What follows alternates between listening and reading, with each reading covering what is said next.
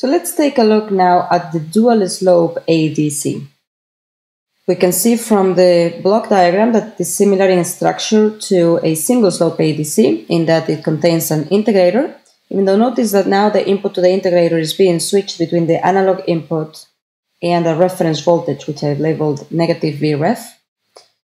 It will have to be a negative reference voltage if the input is positive and vice versa. And then the output of that integrator, which I've labeled as VI out, is fed into a comparator where the other input of the comparator is tied to 0. So essentially we have a zero crossing detector. And then the output of the comparator, labeled as VC, is fed into a control logic, which controls a digital counter and also resets the switch that switches the input of the integrator between the analog input and the reference voltage. So let's take a look at how this circuit works. Just as we did before, we are going to assume an initial condition. And so point 1 will be my initial condition, which corresponds to the state of the circuit when time equals 0. And I'm going to assume that at that point, my output of the integrator, VI out of 0, is equal to 0. The integrator has been reset. The counter has been reset, so my digital output is also a binary 0. And the output of my comparator, let's assume, is logic high, even though whether it's high or low, it doesn't matter as much as that we keep the logic consistent. And what's important is that the comparator toggles at the right point. But let's assume it's high. And let's assume that under this initial condition, my switch is set to the position where it's feeding the analog input V in to the integrator. So V in is what's being fed into my integrator.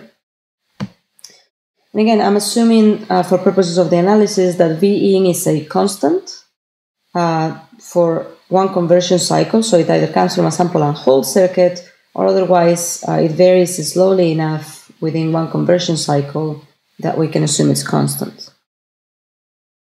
And therefore, my VI out as a function of time is going to be negative 1 over RC times the integral from 0 to t of V in dt, which is equal to negative V in over RC times t.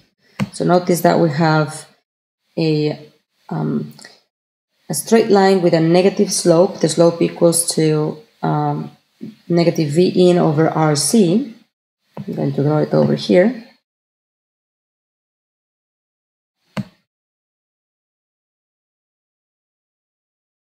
This slope is negative V in over RC. So it varies depending on the value of V in. And then I allow my integrator to integrate the input signal for 2 to the n number of cycles, meaning I allow the counter to count all the way to 111 to its final state. So basically I go from D equals 0, 0, 0, all zeros, all the way to D equals 1, 1, all ones, and I allow it to charge. And so that means that I have gone through a number of clocks, which is enough clocks to allow the counter to go from its initial state to its final state. Again, this is a simplified representation, but this is 2 to the n clock cycles.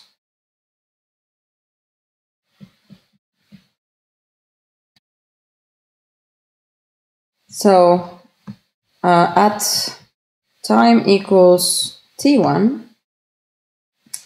what's going to happen once my counter has finished counting is my control logic is going to switch the input to the integrator.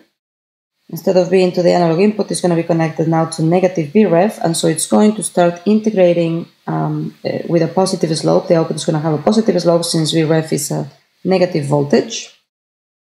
So at time equals t1, we have that my Vref, or negative Vref rather, is what's going to be fed to my integrator. And so my Vi out of t1 becomes equal to the integral from t1 to t of -1 over rc, which I'm going to take it out of the integral already, -1 over rc times the integral from t1 to t of negative vref dt plus the initial condition, which is the value of vi out at t1, which will be equal to negative v in over rc times t1, what I've labeled in my graph as v1. And so I can solve for this. V out of t1 will then be equal to negative and negative is positive, so vref divided by rc of t minus t1, or times t minus t1 rather, minus v in over rc times t1. And so again, since my reference voltage is now being fed to the integrator and it's a negative voltage, I'm going to start, my output vi out is going to start going up, as we can see, with a positive slope, vref divided by rc. Notice that the slope in this case is constant, so the slope here is positive vref over rc, and vref is a constant. It has a delay of t1, which we expect because we're starting the integration at t1, and it has an offset of negative v in over rc times t1, which is the offset that we were expecting. So now we're ready to continue. We know that when vref over rc reaches the value of 0, meaning the output of the integrator reaches a value of 0, my comparator is going to toggle. We're going to call that time t2, or rather we're going to refer to t1 as this duration it takes for 2 to the n clock cycles, and t2 the duration that it takes for the output of my integrator to be restored to 0. So at t equals t1 plus t2, then I have that vi out of t1 plus t2 is going to be equal to 0, and my output of the comparator is going to toggle. If it was high, now it's going to go to low because I've done a 0 crossing. And so at that point, my control logic circuit is going to stop the counter, latch the counter output, and then reset the switch that controls the input to the integrator again. And so at that point, I can calculate my, I know that vi out of t1 plus t2 is equal to 0, so I can say from this equation, 0 is equal to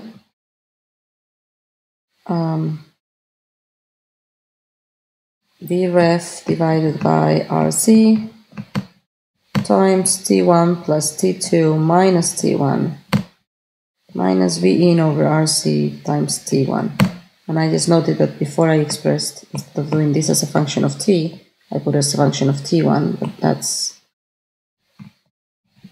not correct. So those will be functions of t. And now we can see t1 plus t2 minus t1 as is going to be equal to t2. So these two values cancel, and my rc is also cancelled, so I can express now my vref times t2 is equal to v in times t1, or in other words, v in over vref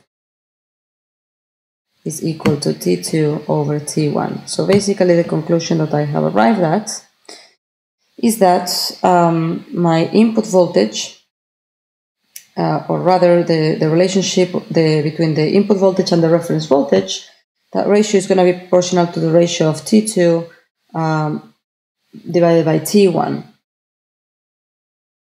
Now, notice that the number of clock cycles that it took for t1 was 2 to the n. Now, the number of cycles that it takes to discharge that back to t2 is going to be dependent on this value of v1. Because remember, the slope on the second half, this slope is a constant. The original slope is the one that is a varying slope. And so if I have a larger value of V in or a more positive value of V in, then what I will have had, let me draw that possibility in orange, I will have had something that looked like this. So my slope will have become more negative on the first part.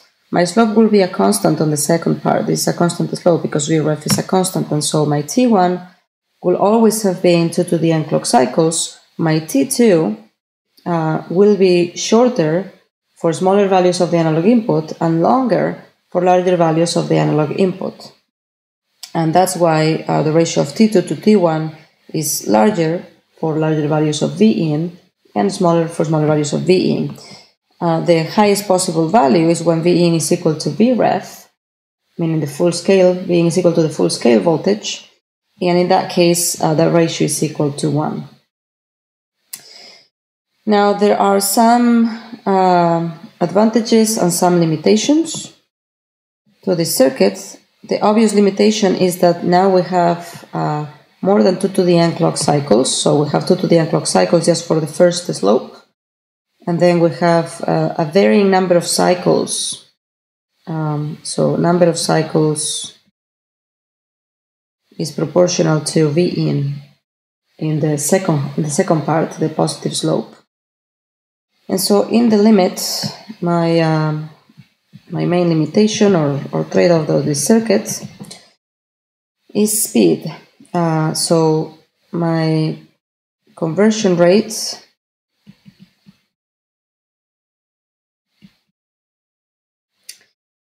is double, or rather conversion time, I should say, because the conversion rate is the opposite. My conversion time is double that for single slope. In the worst possible case, if in my single slope it was 2 to the n cycles, in this case, in the worst possible case, when V in is equal to its maximum output voltage or its maximum voltage, it will be 2 to the n, 2 times 2 to the n or 2 to the n plus 1. So that will be the main limitation of this circuit. Speed. It's slower than the single slope. It has some advantages, and the advantages is improved accuracy. And the reason for that is, notice that in our calculations, the RC constant cancelled out, and it's essentially because we have the RC constant playing a role both in the negative slope and then in the positive slope. So any errors due to tolerances or temperature drift in the values of the resistor or the capacitor are going to cancel out. So therefore RC errors are cancelled. Clock errors are cancelled out. And the reason for that is you can see that we're taking into account, in order to calculate V in, the ratio of T2 over T1. So if I have any error in my clock period, then it's going to, basically when we take the ratio, it's going to cancel out. So the only source of error that remains will be the offsets from my op-amp, my comparator circuit, my sample and hold if I have a sample and hold. But that's less sources of error than the single slope ADC. One last thing to mention is that both for the single slope and dual slope ADC, notice that these are very similar to the ramp ADC or the counter ADC that we had previously seen. And so the circuit is simple enough. But notice that in this case, even though we have added the integrator and we have added some time, we have gotten rid of the DAC. So we have added simplicity to the circuit as well as precision, and what we have lost is speed.